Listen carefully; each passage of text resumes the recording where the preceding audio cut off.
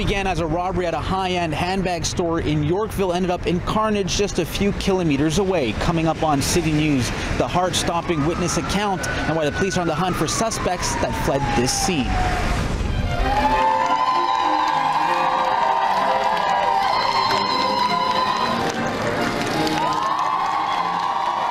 A beautiful ceremony filled with British tradition with a modern twist. I'm Melanie Ng in Windsor, where Prince Harry and Meghan Markle said, "I do."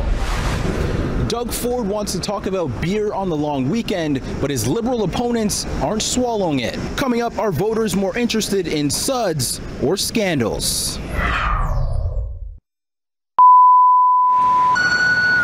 It's a scene that could very well be from an action movie.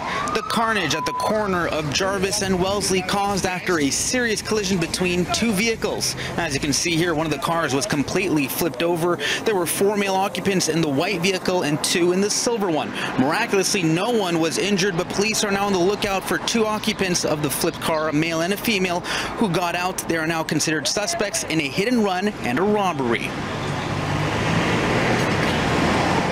I'm Natish Basono, and this is what's left of the scene here. As you can see, there are still police tape, and there's even bits and pieces of the 2 vehicles involved. Now, police telling us that this all started almost 2 kilometers away at a high-end boutique.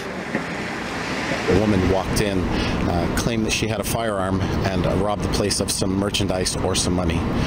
She got into a car or a minivan driven by another male, and they fled that scene, driving erratically.